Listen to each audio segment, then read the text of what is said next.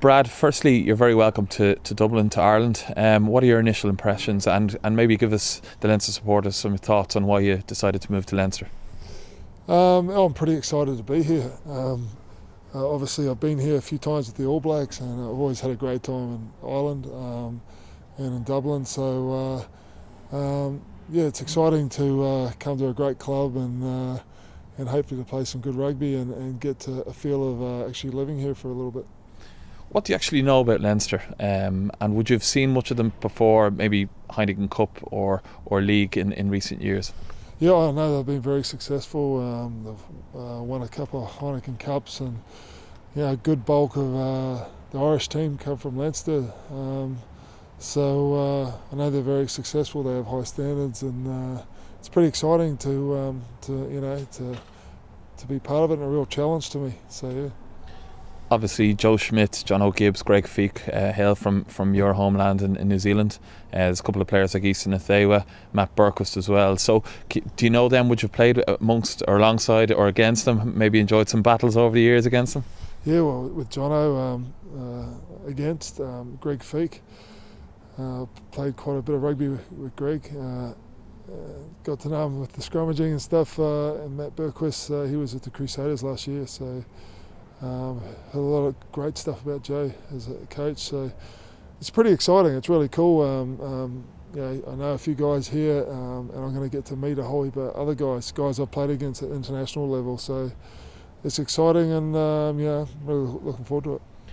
One of the areas that Leinster are very proud of is the supporter base, and hopefully for your first game could be against the Ospreys. There's already over 16,000 supporters gone for that. There's 46,000 tickets sold for the quarter-final of the Heineken Cup at the start of April. So I suppose there's big expectations, but also a big support base. What does that tell you about maybe the club that you've just joined? Oh, it's just great. I've always said with crowds, I don't care if they're for me or against me, as long as they're there. And the more of them that are there, it's great. But obviously the Leinster fans are right behind this team, and they come out and show that by coming out in numbers. And I'm sure they're going to be great atmospheres. And hopefully I can, if I get selected, I can be amongst that. It's been a very exciting last few months for you. Since the World Cup success, congratulations on that, by the way, and having like a long time ago, mate. and subsequently having played in Japan. What was it like playing in Japan, and perhaps give us an insight into what the aftermath of winning the World Cup was like for you? It must have been a career ambition. Oh, it was massive, huge moment. I was in tears after the game, and I can't remember another time in my career. I've been that way. So much went into it. The whole country just went off. Parades in Auckland, we had 170,000 people or something on the street. So it's huge for the country, huge for us as the All Blacks. The amount of work that went into that. Basically, we had the parades. Then I went home, packed my house, and by the following Monday, I was in Japan. And I played the following weekend. Started. So.